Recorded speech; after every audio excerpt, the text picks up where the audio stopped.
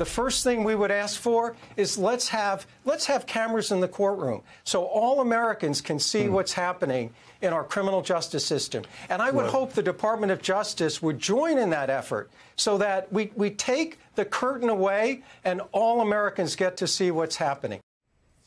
That's right. We heard it from the ex-president's own lawyer demanding a one-time exception to federal law so the cameras will allow the public to witness his 2020 election-related trial, one of the most significant trials in our lifetimes. House Democrats, too, are on board. Yesterday, 40 of them, including several members of the January 6th Select Committee, called for the judicial conference led by Chief Justice John Roberts to allow both of Trump's federal trials to be televised. Quote, given the extraordinary national importance to our democratic institutions and the need for transparency. And this week, Neal Katyal argues it would be really dangerous for Roberts to not make an exception for the sake of truth over disinformation. Katyal writes, quote, this criminal trial is being conducted in the name of the people of the United States. It is our tax dollars at work. We have a right to see it. And we have the right to ensure that rumor mongers and conspiracy theorists don't control the narrative. We're back with Neal, Glenn, and Katie. Neal, you're right about how this could happen, either if Congress passes a law or with the exception made by Chief Justice Roberts. It seems like a no-brainer to you, or maybe he doesn't want to reignite the argument for cameras before Supreme Court proceedings? Well, I do think it is ultimately a no-brainer. This rule originated in 1946, and we now live in a digital age where people think visually and are accustomed to seeing things with their own eyes. And look, I know the Chief Justice has, and many of the justices have a concern about cameras in the Supreme Court. But that's a very different thing than what we're talking about here for two reasons. One is in the Supreme Court, there are no witnesses or credibility determinations. You're not looking at a defendant's demeanor. The defendant isn't there, and there are no witnesses. It's a purely legal argument. Whereas in a criminal trial, that's kind of the essence of what a criminal trial is all about. Indeed, in the George Floyd case, Minnesota had a rule that banned TV for criminal trials. It had never been done. And the judge authorized an exception for that case. And I thought it worked well because it allowed all Americans, and there was a whole lot of hoopla around that case. They could see it for themselves, see what actually happened. The other thing is that this case, United States versus Trump, is really different than anything else. I mean, this is one of the defining cases of American history, not just in our lifetimes. It's obviously the most important case in our lifetimes, but in American history. And so I do think, it's possible to think of this case operating a little differently than other cases. Yeah. And, the concern on the other side, I think the best argument is, well, if you look at, for example, the O.J. Simpson trial, there was a lot of, lack of decorum around the courtroom proceedings, and television and televising those proceedings may have contributed to that. And I think there's two fundamental differences. One is, again, this is not the, some athlete charged with, crime of violence. This is the President of the United States, as the President of the United States, being charged for his behavior while president, being charged with basically trying to launch a coup to keep himself in power. It goes to the essence of what our democracy is.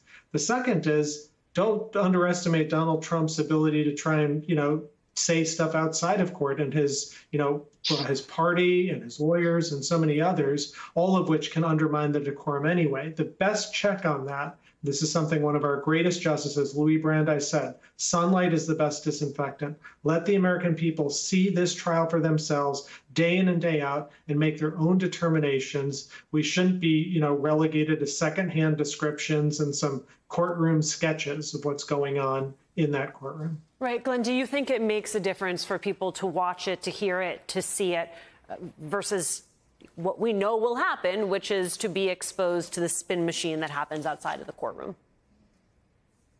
Absolutely, Alicia. I agree with everything in Neal's excellent op-ed. And let me make 2 points. First of all, if cameras are not permitted in the courtroom, Donald Trump and his criminal defense attorneys and Donald Trump's lackeys and sycophants at the end of every trial day will spin what happened in trial. They will probably come out and say what a great day it was for Donald Trump.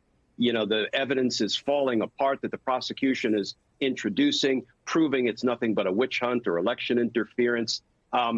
Whereas Jack Smith and his team of prosecutors will come out of the courtroom every day and say exactly nothing. That's not a fair fight. We need a fair fight in the court of law, which Donald Trump is going to get and the American people are going to get.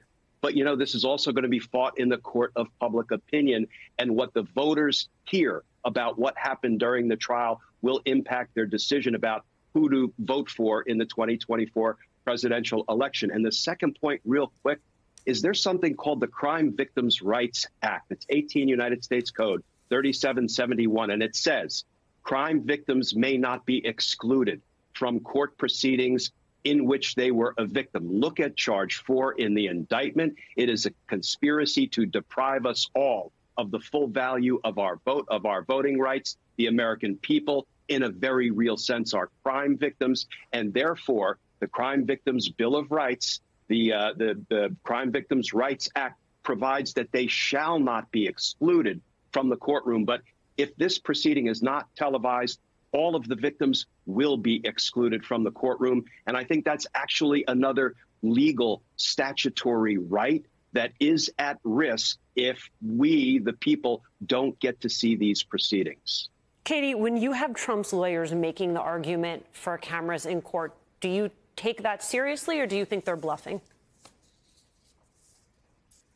I take it seriously because we know that Trump is pushing his lawyers to take positions. I mean, I'd like to have more respect for fellow members of the bar, and I'll reserve judgment on some of Trump's legal team. But you and I both know that Trump's positions are just echoed through his lawyers out for public consumption. And so Trump wants the circus.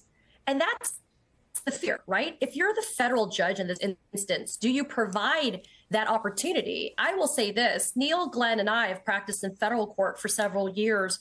Federal court is not state court. I have a lot of respect for state court judges. It's where I cut my teeth.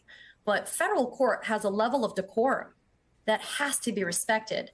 And the judges are not going to take any bleep from any criminal defendant, especially somebody like Donald Trump. And I think we've already seen that. We've seen an admonishment from the magistrate judge saying, you better, mind your P's and Q's, Mr. Trump, in terms of what you do, in terms of influencing witnesses, et cetera. So I think they believe it, Alicia. I think that's what their client wants.